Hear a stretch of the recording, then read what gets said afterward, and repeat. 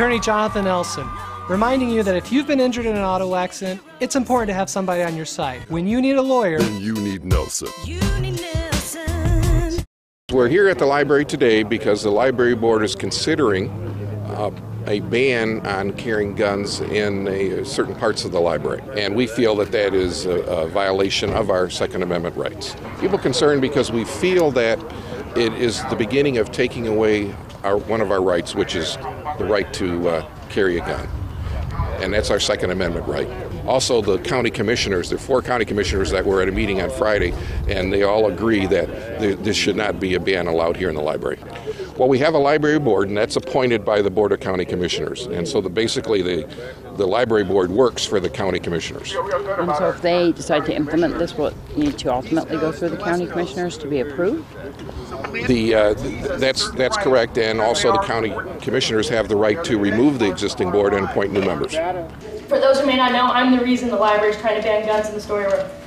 On October 1st, I took my 2-year-old sister to the baby time so my mom could have a break. She's a full-time homeschool mom. Susan, the manager, was there with her granddaughter.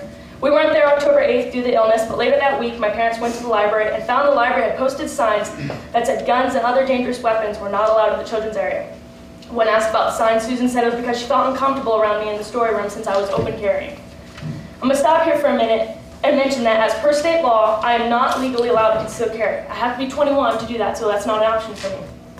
For those thinking, well, then don't carry, after all, it's just a children's area. I'm a single young lady, and because of things like human trafficking, rape, kidnapping, and assault, it is my responsibility to protect myself and those around me. My question to Susan and the entire board is why now?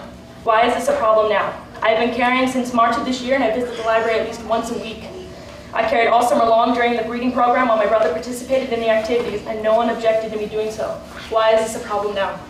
More than 20 people attending today's meeting spoke out against the proposed ban of guns in the children's reading area, many citing rights under the Second Amendment. However, 4 people did speak in favor of the proposed ban, saying that the children's story room is not a place for guns. The library board tabled any action. Instead, they'll revisit the issue sometime next spring.